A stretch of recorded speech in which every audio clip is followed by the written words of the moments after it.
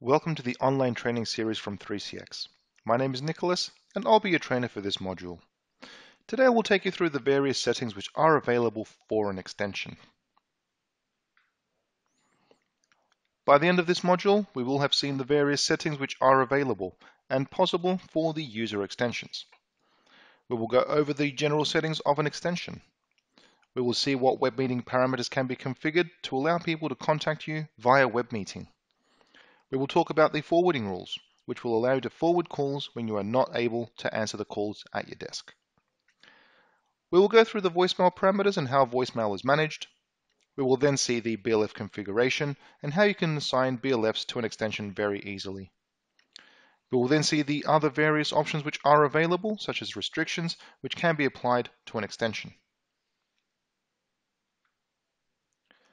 Let's start with the general settings of the extension.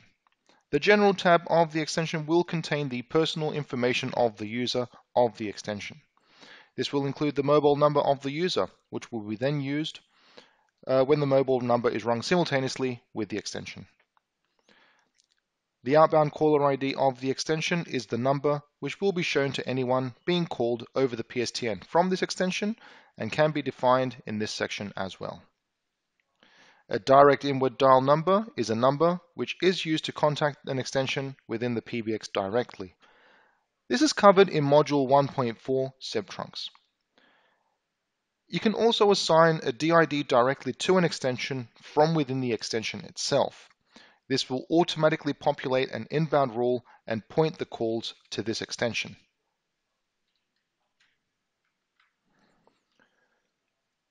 .3CX Web Meeting can also be configured to allow people to contact extensions directly. By leveraging WebRTC technology and using a Google Chrome or Mozilla Firefox browser, extensions can be contacted directly. Nothing else is needed from the caller. With Web Meeting, you can have multi-point video where one person can stream video and audio to multiple people, exactly like we do in our 3CX Live webinars. You can also have the ability to share documents with other participants, allowing you to have a remote web conference with other people without the need for travel. You can also share your desktop so you can give a demonstration or show anything from your computer. Another functionality of 3CX Web Meeting is that it allows you to offer remote assistance to a caller. All they need to do is request this from within the meeting, without hassle and without needing to install any other application or use any extra licenses. To get 3CX Web Meeting to work with the extension, you will need to create an easy-to-remember descriptive URL name. For example, extension user. This will identify to the caller where they are calling and will also assign the URL to your extension. Choose the operating mode of Web Meeting that you require, whether to connect everyone who calls to a common room. This will require that the person being called is already in a Web Meeting room. Or you can opt to have a separate room for each requester, basically the callers calling from a web browser. You can now distribute this URL either through an email signature or on your business cards, making it easy for people to locate you. Whenever someone connects to the web meeting room of the extension, the user of the extension will be notified by chat message in their 3CX client and also an email message. Receiving an email is particularly useful for people who do not have a 3CX client and only use a desktop IP phone, but have access to a computer. Moving on to one of the oldest PBX functionalities, voicemail. 3CX provides one mailbox per extension. This is included in all licenses of 3CX. The voicemail system is multilingual, and you can choose a different language for each of the user's voicemail boxes. So, a French user can have a French mailbox prompt, and a German user can have a German mailbox prompt. A user can customize their greeting, allowing them to have a more personalized message. This can be recorded from the Management Console, from the Voicemail tab, from the 3CX clients, or by logging into the voicemail menu from an IP phone. The email notifications can then be configured from this tab as well. This is dependent on an email address being configured for this extension. The different email notifications for the voicemail can be just an indication on the telephone via the message waiting indicator. An email notification alerting to the presence of a voicemail message. An email notification alerting to a voicemail with a voicemail audio file attached to the message. And finally, an email notification alerting to a voicemail with the voicemail audio file attached to the message and subsequently deleting the voicemail from the PBX. The last option can have a beneficial effect on the PBX, as it will lower the backup size of 3CX as the voicemail messages are now offloaded to the mail server and mail clients. 3CX provides you with the ability to upload a pre-recorded message to be used as a replacement of the default voicemail greeting. The recordings will need to be in the supported audio format, which is a WAV file encoded in the following format: PCM, 8 kHz, 16-bit, mono. The voicemail greetings can also be recorded from one of the provisioned phones of the PBX. You will have the option to use the recorded greeting for all extension profiles, or a different greeting per forwarding profile. This will allow you to define a more personalized message depending on the time of the day.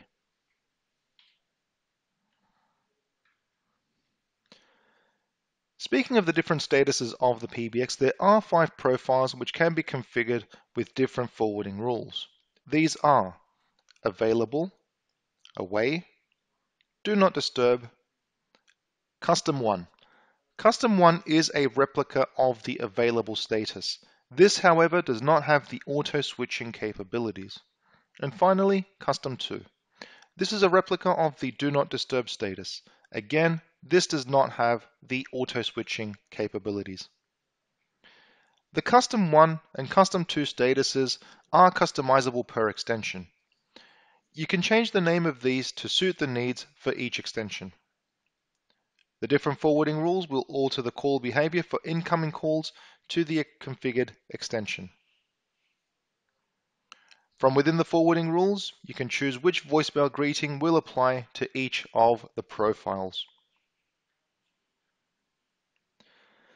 We will now see the behavior a call will have when an extension is in the available or custom 1 profile status. A call routed directly to the extension will ring for a specified timeout, which is also configurable in the forwarding rules, and will then get forwarded to the configured destination. A call will immediately be redirected when the extension is busy or unregistered. From the available status of the extension's forwarding rules, you can also configure the option to accept multiple calls. Please note that this option does not apply to calls the extension receives via a ring group or a call queue. The forwarding rule configuration is only valid for direct calls to the extension. We will now see the behavior of an extension when it is in the away, do not disturb, and custom 2 profile states. Extensions in these states will have their calls immediately forwarded. You will have the option to forward calls of internal origin and external origin differently. There are a variety of ways which the profiles of an extension can be changed. The first and easiest way is to use a 3CX client. A simple drop-down box will allow you to select the forwarding profile you wish. You will then be able to configure the forwarding rules for each extension directly from the client as well, without the need to log in to the management console. You will also be able to change the profile state and edit your forwarding presets from the 3CX web client as well. You can use dial codes from any extension which is provisioned on the PBX to change its own status. The dial code to change the status of an extension is *3 by default. You will then choose the relevant status. 0 corresponds to available, 1 corresponds to away, 2 corresponds to do not disturb, 3 corresponds to the custom profile status number 1, and 4 corresponds to the custom profile status number 2.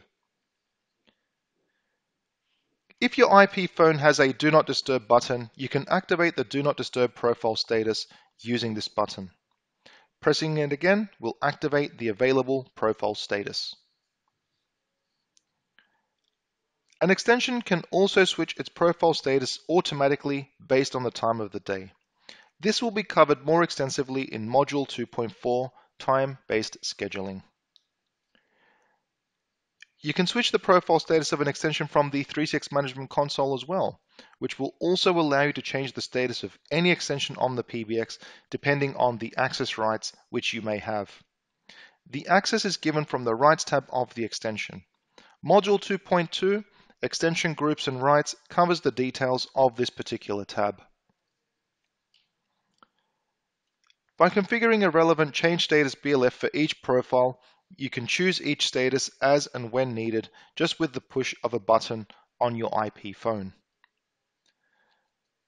Another final way of being able to change your profile state is from within the voicemail menu. Log into the voicemail menu and in the options, you will hear the option which will allow you to change your profile status.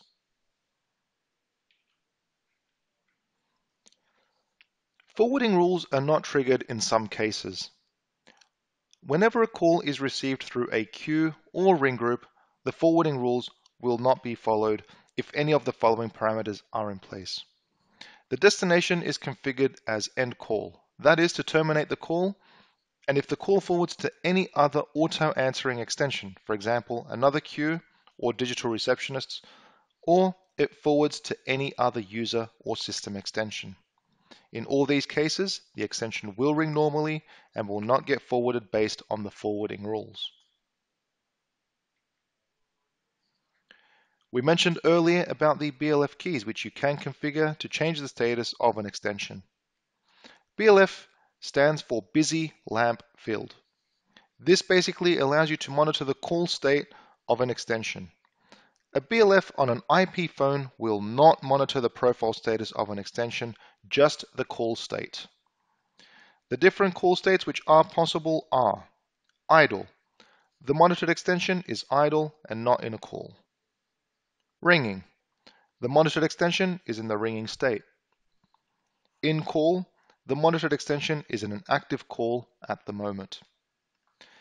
BLF keys can also be used for a variety of other functions. Apart from monitoring the extension, you can press a BLF which is in the ringing state to pick up a ringing call of the extension which you are monitoring. Also, transferring a call to the monitored extension is possible with just a press of the BLF button. You can also dial this extension just by pressing the BLF button as well. A BLF key can also be programmed to perform a variety of other functionalities. In addition to monitoring an extension, you can program a BLF key in the following ways. As mentioned a few slides back, you can program a BLF to change the profile status of an extension. Each profile will have its own BLF key. When an extension is a member of a queue, it can log in and log out of the queues. An agent will be able to press a BLF to log into a queue and another BLF to log out of a queue. There are some cases where you might not want to monitor an extension, but will just need a speed dial button to dial this extension quickly and easily. Configuring a speed dial button will achieve this. The PBX also provides the capability to create a custom speed dial, where you will be able to add speed dial buttons for numbers which are outside of the corporation. For example, a home phone number, a supplier, or customer. BLF keys can also be configured as shared parking slots, allowing you to park calls. When a call is parked in the shared parking slots, it will light up the BLF key on all extensions configured with this shared parking slot configured, allowing the person who parked the call or any other extension with the same shared parking slot configured to see the park call and pick it up. And recently we have introduced the option to configure a BLF as a line key. In addition to the default line keys which we did provide, we now give you the opportunity to define more or less line keys.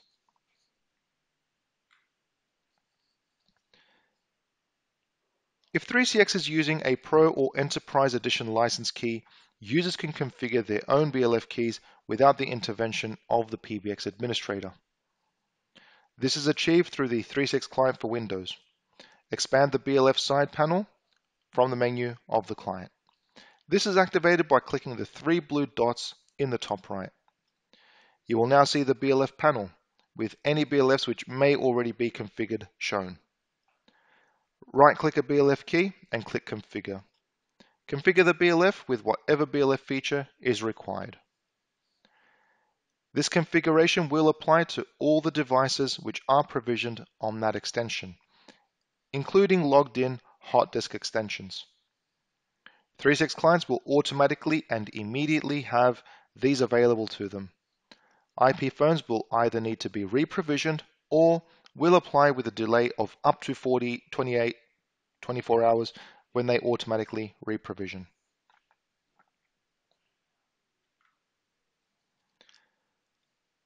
From the Extensions Option tab, you can impose restrictions on the extension to define some functionality and security. When an extensions user goes on extended leave, you can disable this extension so it will not be used maliciously. This is especially useful in open plan offices. Alternatively, you may not want to disable the extension entirely, but only external calls which may incur a charge. This will allow the extension to make calls to the internal extensions, queues, ring groups, or digital receptionists, but not to external numbers. Another blocking functionality is being able to pin protect the extension. This will require the extension to call the pin protect digital receptionist, authenticate with the voicemail PIN number, and then be able to make a call within a predefined timeout. More about this is mentioned in Module 3.4, Digital Receptionists. When an extension is only required to provision and connect to the PBX from within the local LAN, there is no need for it to be allowed to connect from outside the network. The disallow use of extension outside the LAN options will prevent any attempts to provision this extension from outside the LAN. Please note that this will not prevent any 3CX clients or session border controller connected extensions from connecting. This is only for remote stun extensions. You can, however, block SBC extensions or 3CX clients from connecting by enabling the Block Remote Tunnel Connections option. Another blocking functionality which can be configured on the extension is the option to block outbound calls from this extension outside office hours. This is quite handy again in an open plan environment where you can make calls during the working day without restriction. But when the phone is not in use at night, outgoing calls will be restricted. This is helpful as it can prevent malicious use by anyone not authorized when the phone and desk are not being used. Call recordings on the PBX are done at an extension level, and in the Options tab, you can enable the recordings for the extension. An extension user can also receive an email notification for any missed calls to their extension. This assumes that a valid email address is configured on the extension and that the SMTP server is set up correctly and has been tested. 3CX provides the ability to hide the extension from the company phone book, so the contact information of the extension is not shown within the company phone book. This will not prevent the extension from showing in the present screen. This is defined from the Rights tab of the extension and is covered in Module 2.2, Extension Groups and Rights. The ability to log in the extensions to a hot disk device is also done from this tab. When a call is forwarded to an external location, the person answering has the option to filter the calls being accepted based on the caller's caller ID, with a functionality we call rebound. However, sometimes if the person calls from an unknown number, having the caller ID read out to you is pretty unintuitive. To get over this, you can request the caller's name so that you can filter the person before answering.